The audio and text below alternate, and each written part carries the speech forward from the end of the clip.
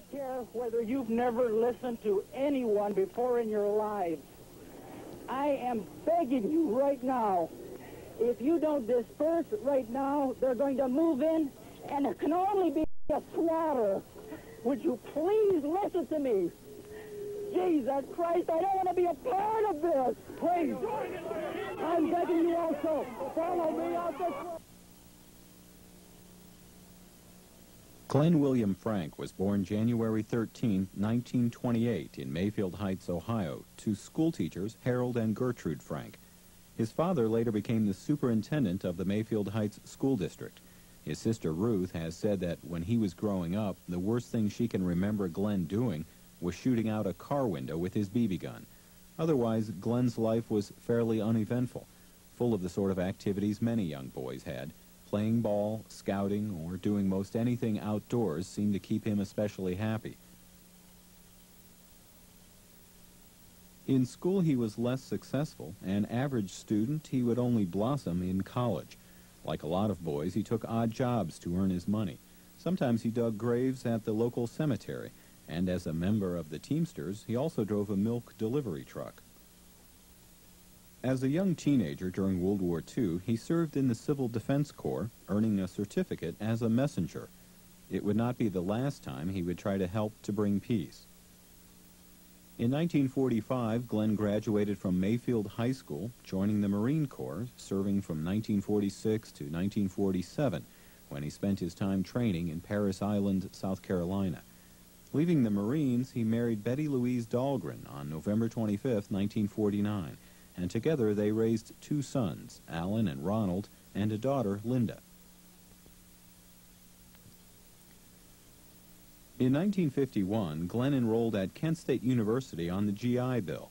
As a geology student, Glenn spent his summer prospecting way up into northern Canada, where he went looking for uranium and gold.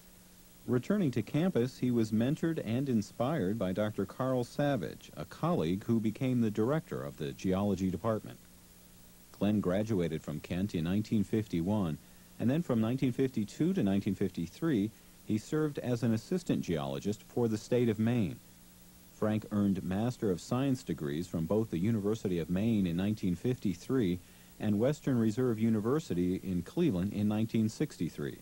Though he never obtained his doctorate, his enthusiasm for his field and his dedication to his teaching, the numerous teaching awards he won, all contributed to his being addressed as Dr. Frank by his students. He then accepted a temporary teaching assignment at his alma mater, a tenure that stretched 31 years and would leave behind a legacy much more solid than those rocks he had loved.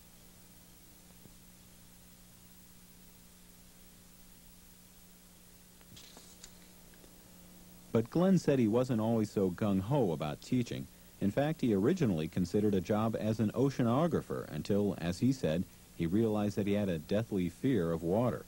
Over that 31 years, Glenn would earn the respect of his colleagues at Kent and around the world.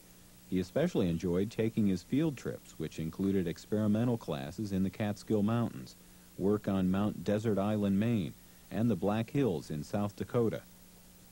Late in his career, he went to Antarctica with fellow geologists, a trip which earned the participants congressional medals from the National Science Foundation. Back home at Kent, he developed a forensics geology course in which students would analyze how to use earth materials to solve a crime. Rather than simply spoon-feeding information, Frank challenged his students to analyze mock crime scenes in class projects. The professor had already been using these same techniques to begin his understanding of the crime scene on the Kent Commons. His desire to understand, perhaps to solve, the mystery of what he saw that warm afternoon in May would form the longest research project and the one he wished most to solve before his life ended. Glenn Frank said, "Sometimes more important than teaching is making the students aware of how to find the answers to questions." And in his own life, he continued that statement to include those questions that must be answered. In the years following his retirement, Glenn would put these same principles to use, laboriously studying, dissecting, and investigating the crime scene that formed the pivotal moment of his response to the shootings. It was the center of his finest moment. During the days preceding the shootings on the campus, Glenn accepted responsibility as a peace marshal, and wearing his armband, he went down to the Commons to take up his watch. In the moments following the 13 seconds of gunfire, it is Glenn Frank's voice that rises above the fray, calling to the crowd in his emotionally charged voice to disperse. In that moment, Glenn Frank became melded with the history that would make Kent State synonymous with the Vietnam War, the end of the 60s, the unthinkable act of death to student dissent. It was a moment that would change a nation and a man.